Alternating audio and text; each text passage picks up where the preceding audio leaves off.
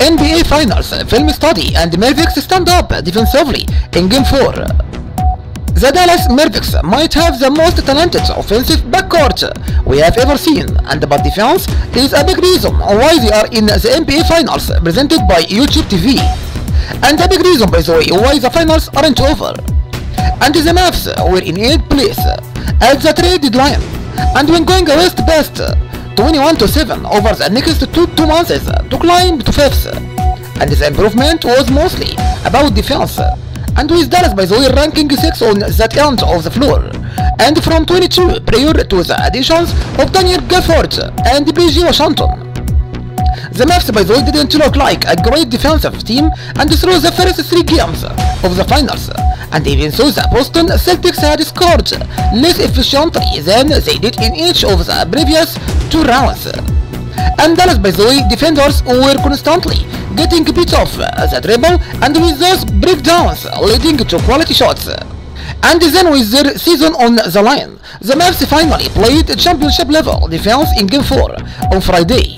And when Celtics head coach Joey Mazzulla bowled his starters with 3:18 left in the third quarter, Boston and had scored just 52 points on 65 possessions. And even with improvement in garbage time, it was the Celtics' worst offensive performance in the 100 games they have played this season.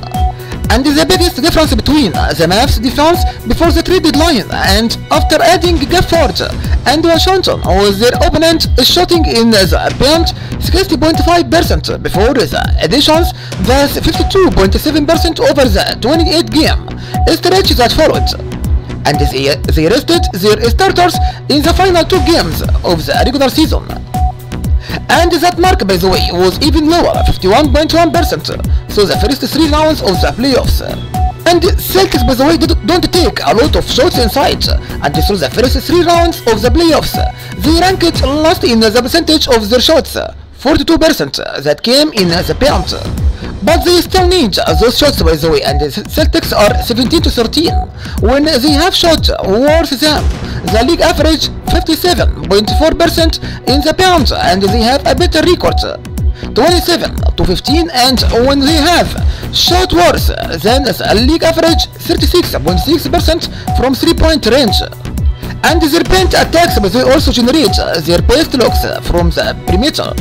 And the Celtics Game 2 victory came with a season high 66 drives, and their best moments in Game 3 came when they attacked rather than settling for 3-pointers off the dribble. And the Celtics didn't settle too much in Game 4, by the way, and they just couldn't get into the paint as easily, and when they did there, they couldn't finish. And on the very first possession of the game, Jason Tatum, by the way, got isolated against Gafford, and a matchup that had yielded great results for the Celtics in a limited sample size and through the first 3 games. But Luka Doncic, by the way, was ready with help from the baseline, and when Tatum's drive was stopped, he didn't have an outlet, with Derrick Johnson and Jr. and staying home in the strong side corner. And with the shot clock winding down, Tatum, by the way, missed a tough fadeaway over Gafford contest.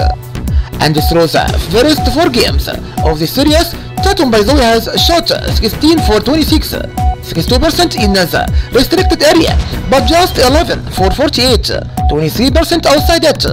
And that includes, by the way, a 2 for 17 mark on 2 points only shots outside the restricted area. And the Celtics, by the way, got some more good looks early in the first quarter and lead 9-6, a little more than 4 minutes into it. And but the Mavs then went on a 19-5 run, with Boston scoring those 5 points on 11 possessions. And the first of those Dallas stops came via Doncic, and the Celtics got the switch they wanted, and Tatum hit Doncic with an in and out dribble trying to beat the right. And but Doncic stayed in front of his drive and forced Tatum into a tough step back.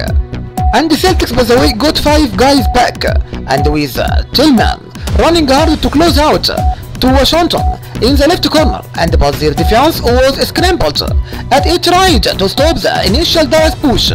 and Tatum was never guarding anybody, and Brown left Lively under the basket to go guard Jones on the perimeter, and the result was a loop dunk for Lively.